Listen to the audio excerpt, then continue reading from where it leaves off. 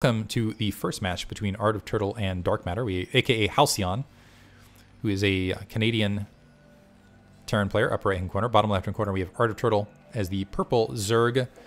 I'm excited to see this group because both these players I know are fairly competent. ArtofTurtle streams, so check out his channel on Twitch. He is in between, I think, usually like 1800, 1900-ish. Has a wide variety. He has shown, I think, up to this stage, some ladder anxiety here and there.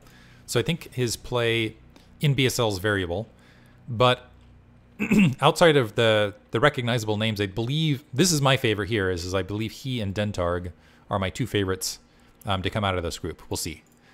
But Halcyon is kind of that X factor where I think he can throw a wrench in all of that because he's also a very, very good player.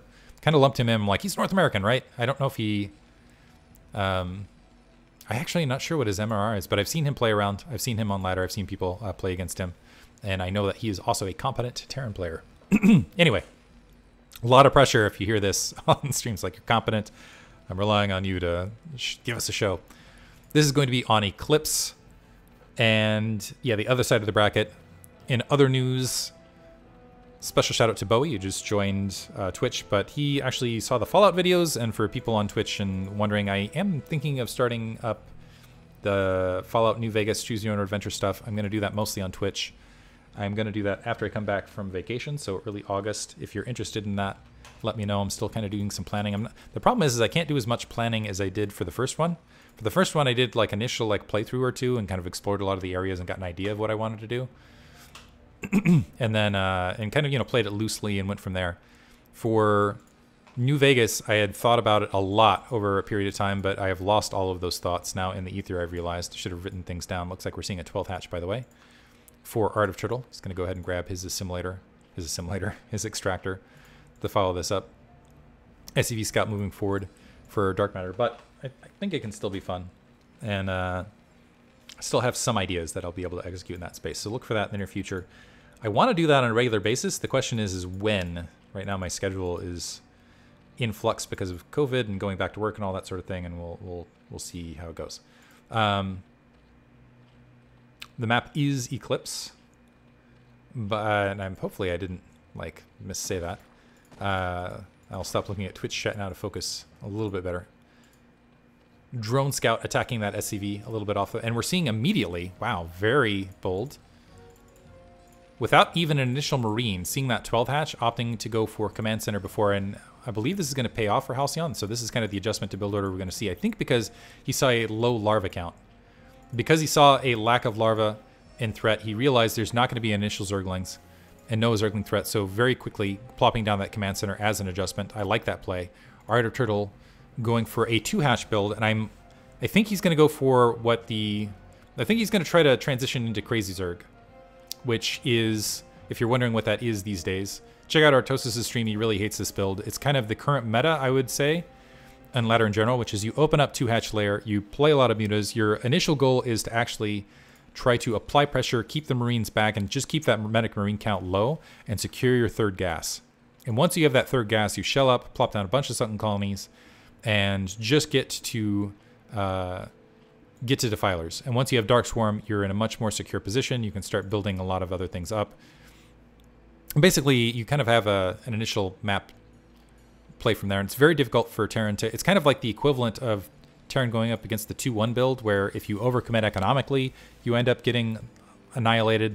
And if you overcommit and you're not able to... You basically end up not taking a third and end up starved out against... potentially like Lurker Ling with Defiler or Ultra Ling with Defiler. Anyway, we see the Spire. SCV Scout's still alive, so it's actually going to see the Spire timing regardless.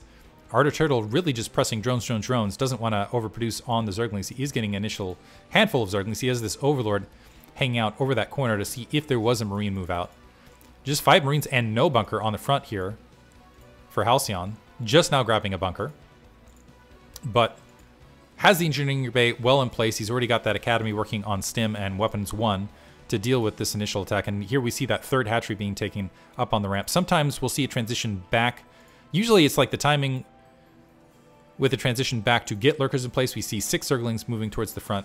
This is kind of the key moments, though, is as this initial Mutalisk Harask is fielded is how effective are those Mutalisks, and that's kind of the key moment. And I feel like it's up to the Zerg more than it's up to the Terran. The Terran just sits back and does their thing, right? They have the Medic Marines in position, a little bit of a supply cap here for Halcyon. Getting that supply depot, it's sitting at 36 supply, is getting his second barracks and does have some Medic Marines out on the field. But you can see the initial 5 Mutalisks come out just about as that initial Medic Marine force is in place to do something. And so I feel like this is the key moment. So we'd have the 6 Zerglings, it looks like 8 Zerglings actually, out on the front to engage this. The Zerglings peeking forward to see if that army is making their way across. But this is kind of the strong portion of the map. It's like, okay, this is the deciding factor, is how effective is this Mutalisk harass, how negated is the Mutalisk harass, and is this third base up and this third base get established. So, on top of this, so we got a turret in the main, so additional turret being placed right there. 2 turrets kind of in that back corner, so Halcyon shelling up and getting an additional turret. So 3 turrets at the natural expansion, it looks like 2 turrets here. No turrets, oh sorry, 1 turret, missed that one, over the barracks, well timed. The Mutalisks moving forward, finding nothing to attack, but what this does do, needs to be careful here, taking a few free shots. 6 Mutalisks going to be able to at least get an SCV there, so at least a decent initial harass, but the critical thing is as this is happening, he's got that hatchery up. And he is starting to get that third gas, now working on Lurker Tech, and this is kind of that transition moment here, is can the Mutalisks keep the Medic Marines back while you get Lurkers up, and if you can get Lurkers, particularly on ramp maps, if you can get Lurkers on this ramp, it becomes very difficult to evict the Zerg, at which point they can start droning up and they can play more aggressively from there. Picking off 1 turret on the corner, again giving Halcyon something to think about. A Comsat to try to catch some extra damage, and in fact gets an additional Mutalisk out of it, so still sitting at 8. But you can see still pinned back, still worried about this harass, eating a little bit of free damage right there. Third gas is up, they're not quite mining yet, and this is the difficult part for Zerg, is just doing all this micro. The Zerglings peeling in with the Mutalisks. If he can wipe out this Medic Marine force, that would be absolutely huge, and it looks like he is going to be able to. Actually, take it back, doing some initial damage, but with that level 1 weapons upgrade, really melting these Mutalisks, so they're fairly damaged on the front. We'll see if more Mutalisks are produced to support this. We are seeing more Mutalisks out, and we do see an initial Hydralisk out on the field. Lurker Tech a little bit delayed. But now, honestly, with the damage done to the Medic Marine force, it looks like ArtofTurtle might have some map control. If he just doesn't straight up fly his Mutalisks over this Medic Marine force, needs to gather them to engage this. And you can see this is kind of the portion where he just wants to keep these Medic Marines back, loses another Mutalisk, some nice micro by Halcyon, really engaging this well. But yeah, he wants to contain this force, make sure it stays away from his third as long as possible until he can get Lurkers in place and somehow drone up in the midst of this. He's doing a great job of executing this at this stage. Comparatively, and there you see the Queen's Nest, comparatively we have the 4 barracks up, we have a factory being plopped down, the engineering base silent at this stage, and Halcyon moving out towards that natural expansion. There are no sunken colonies right there. I don't think ArtofTurtle even needs a sunken colonies at this stage if he can just get a couple Hydralisks and some Mutalisks out on the front.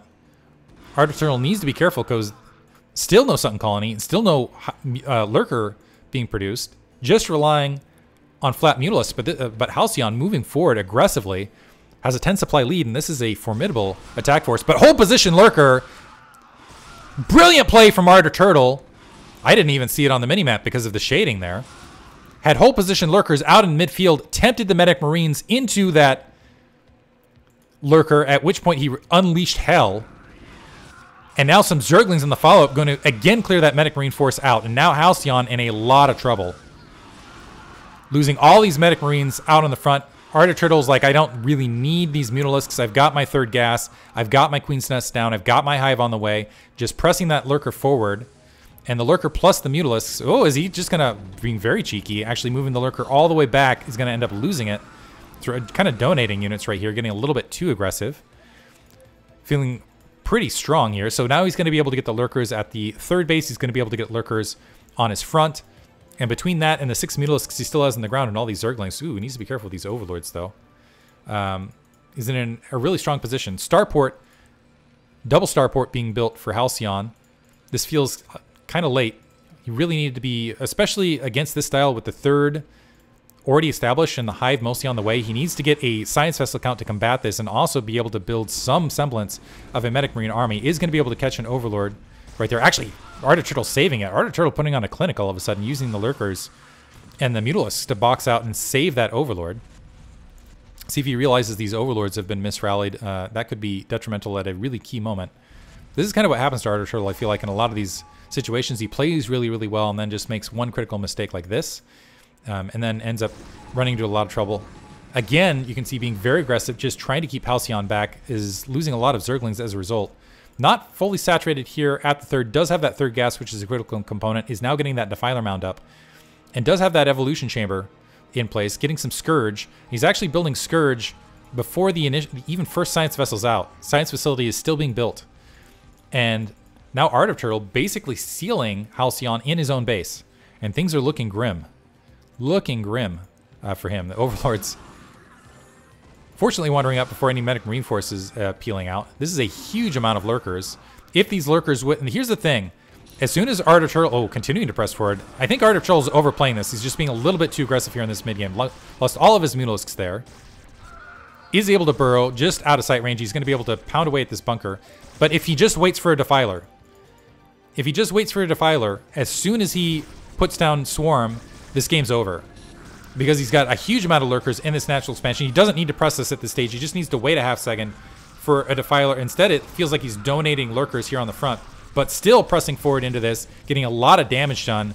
The Medic Marines are being obliterated. Still no Science Vessel to speak of. And this game's over. ArtofTurtle's done it. He's breached the natural expansion without Defilers, and if this wasn't enough, Defilers are going to be on the way. Yeah, the natural expansion's obliterated, so ArtofTurtle playing this style really well, continuing to be aggressive and trying to press up into the ramp, get on top of the bunkers. And again, I'm worrying that ArtofTurtle is just being a little bit too aggressive here. But it's still going to pay off, at least in this first round. Marines continue to get obliterated. And more Zerglings and more Lurkers pressing up. There is a Science Vessel, but there's no Medic Marines to support this. A single Wraith coming out to go ahead and try to pick off some Overlords. There are a lot of Overlords that are on the front to kill. But with these Lurkers planted on top of the barracks, as soon as the Marines spawn, they're going to get wiped out. And there's GG from Darkmatter, aka Halcyon. We'll move on to game 2, but well executed from ArtofTurtle in game 1.